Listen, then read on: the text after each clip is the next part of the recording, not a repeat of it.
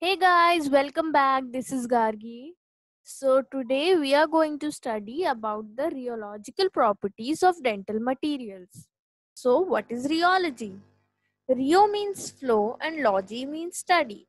So basically rheology is the study of flow or deformation of matter. So rheological properties include flow, creep, viscosity and viscoelasticity. Now, what is flow? In dentistry, we use this term to describe the rheology of amorphous substances like waxes, and this term is generally related to liquids. Next, we have creep.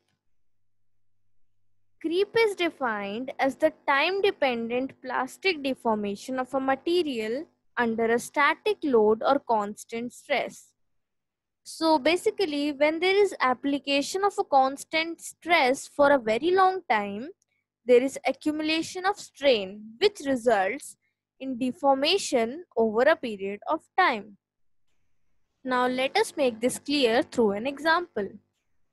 In silver amalgam, mercury is a component having melting point of minus 38.83 degrees Celsius.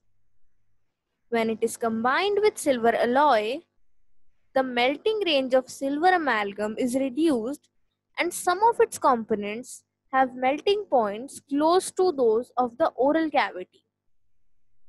Then, during intake of hot food followed by mastication, the constant load of mastication causes creep in the amalgam, which leads to marginal ditching or breakdown. Now next is viscosity. What is viscosity? We know that it is the resistance of a liquid to flow. And this resistance is controlled by the internal frictional forces of liquids. The unit of measurement of viscosity is centipoise. Next is viscoelasticity. What is viscoelasticity? It is the property of materials that exhibit both viscous and elastic characteristics when undergoing deformation.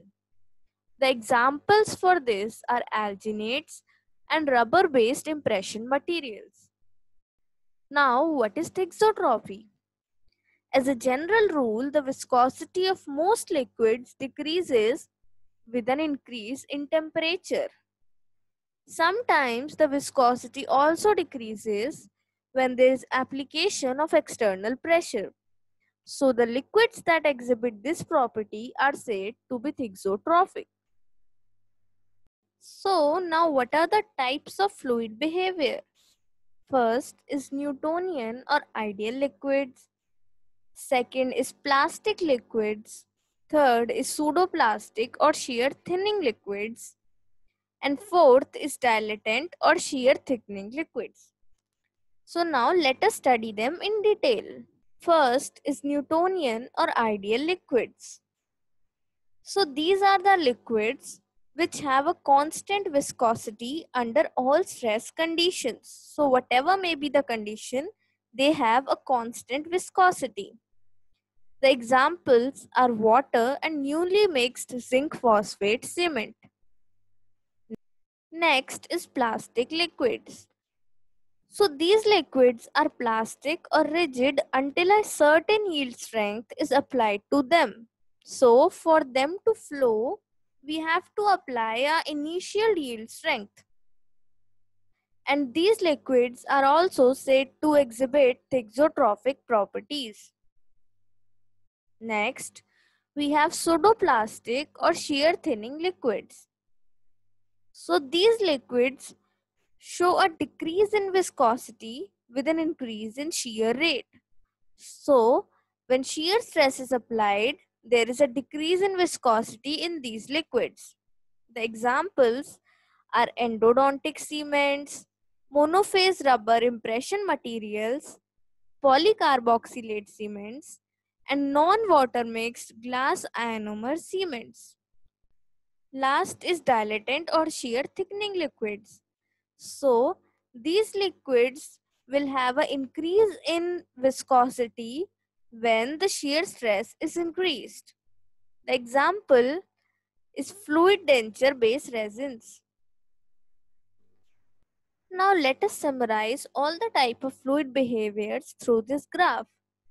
So first are the Newtonian fluids. Here you can see that whatever be the stress, they have constant viscosity. In pseudoplastic, you can see a decrease in viscosity with an increase in shear stress.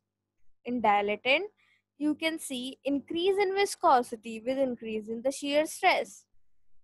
In plastic liquids, you can see that a certain initial yield strength is required to make them flow. So that's all for this video. I'll be covering other properties in our upcoming videos. So if you're watching this video, do like, comment below, share this with your friends, and don't forget to subscribe my channel. Also, press the bell icon if you don't want to miss any updates from my channel. Thank you.